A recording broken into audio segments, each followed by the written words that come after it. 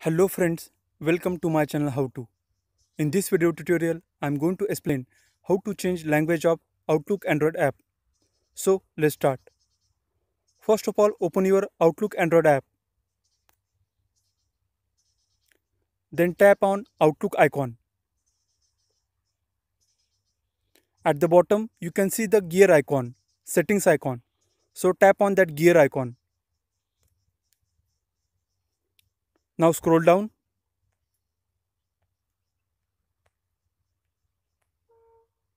In the preferences section, you can see the language option. So tap on language option. So these are the languages which are supported by Outlook Android app. Now select the language as per your choice. In my case, I am selecting this language. So tap on the language.